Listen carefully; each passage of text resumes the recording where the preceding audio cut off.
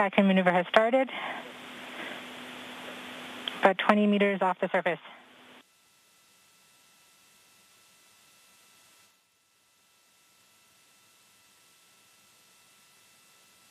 We're getting signals from MRO. UHF is good. Touchdown confirmed. Perseverance safely on the surface of Mars, ready to begin seeking the signs of past life.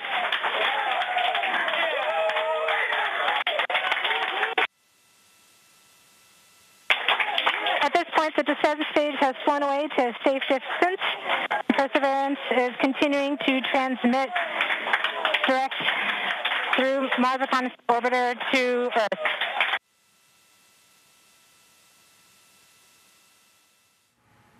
Yay! So success. It looks as if the Perseverance rover has landed on Mars. You can see NASA scientists celebrating the end of all of their hard work. This was the outcome they were hoping for, they were praying for. Derrick Pitts and Bill Harwood are still with me. So tell us, you guys knew what we were watching. You know, you had a lot better insight into what we were watching than we did. Derrick, did that go off without a hitch, or were there some questionable moments? Oh, I think it was incredible. I think it all went very well. You know, they certainly were prepared for instances where maybe the tone lock was lost or the direct signal back to Earth from the spacecraft was lost, because they had other ways of communicating with some of the other suites of satellites that are flying over, you know, around Mars. But I think the thing that really caught my attention was that they were able to confirm the landing site that they wanted so quickly after turning on the terrain registering navigation system. It's really amazing how quickly that worked. It's so wonderful to see the sheer joy of all these NASA scientists who have undoubtedly given so much of their lives leading up to this point. To see them celebrate just makes us all so happy. Bill, NASA's rovers seem to have some unexpected lifespans. Some have very short lifespans, but then others, like Opportunity, end up surviving well past their expected time on Mars. How long does NASA expect this particular rover to last? Well, Perseverance, like Curiosity before it, has a nuclear generator on board. It's not a reactor. It generates electricity by converting the heat produced by the decay of plutonium-238 directly into electricity. Remarkably, it generates about 110 watts, which doesn't sound like very much, but you had a couple of batteries on board as well, and you've got enough to run the rover. Hopefully it'll last many, many years. The design life is 2 Earth years or 1 Martian year, but I wouldn't be surprised if Perseverance is still going 10 years from now. It's a very capable spacecraft. And Derrick, Perseverance is the 3rd spacecraft, is that correct, to arrive on Mars just this month, following visitors from the United Arab Emirates and China. It sounds like a lot of traffic up there. Do we need some air traffic controllers? And what do we know about those missions? Well, it's the 3rd spacecraft to arrive at Mars, but the only one of those 3 to actually land on the surface. The other 2 are in orbit, and those other 2 spacecraft are doing surface observations and reconnaissance of the Martian surface. And they will be collecting information to send back to Earth as well, but they're not landing on the surface of Mars, so they won't be doing the incredibly sophisticated work that Perseverance is doing.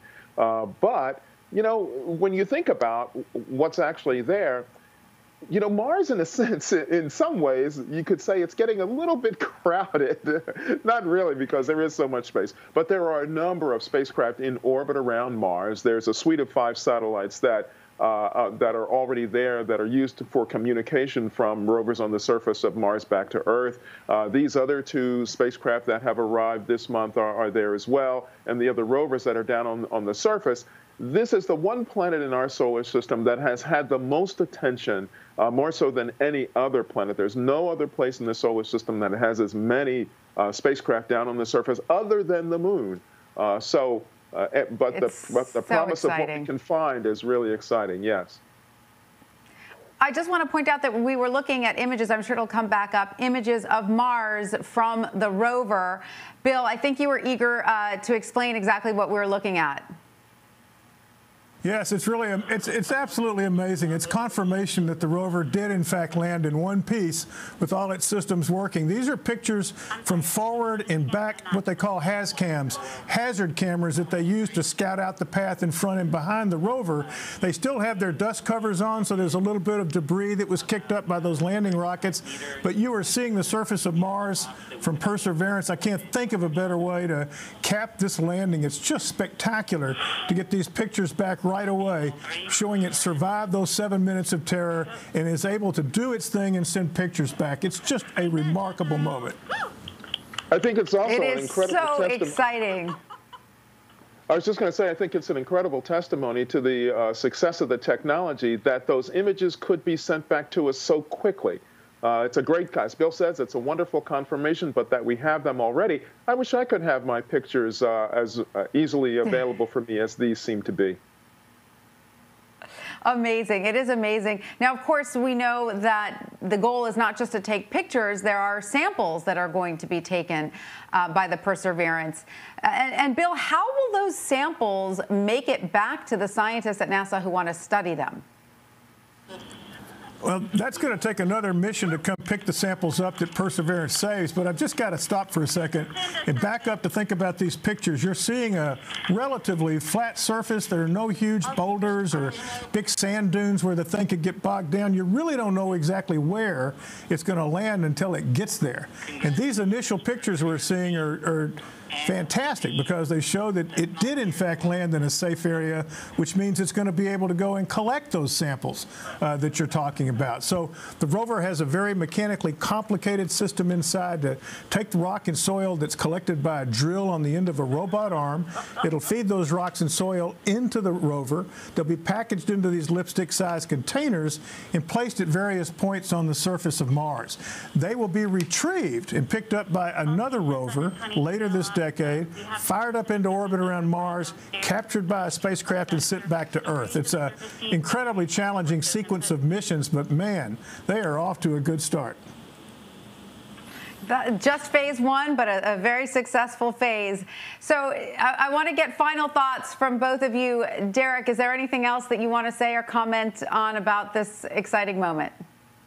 Well, this has been extraordinarily exciting, and this success is really wonderful. The thing we have to keep in mind is that this is just the beginning of an extraordinary mission over the next 2 Earth years of this rover cruising around on the surface of Mars in this particular location, looking for those possible past signs of microbial life. So as this mission rolls on, this information, of course, is going to be accessible to everyone through NASA's website, and we can follow right along as if we're riding along on the rover. So we have an exciting 2 years coming up. Absolutely. Very good point that we can all follow along with the NASA scientists. And Bill, anything final you'd like to add? I'm overwhelmed. You know, the complexity of this landing was so extreme. You think, well, they made it with Curiosity. What are the odds they could do it twice in a row? For all of this to work exactly as they planned, or at least so it seems so far, it's just a remarkable achievement. There's no other country in the world that can put missions like this together and pull them off. And it's as Derrick said, it's a remarkable first step on the most challenging mission on Mars they've ever attempted. The enthusiasm is infectious. There are few things that make me happier than successful science. So this was a very happy afternoon indeed. Thank you so much for joining us on this exciting afternoon. Derrick Pitts and Bill Harwood, we appreciate your insight.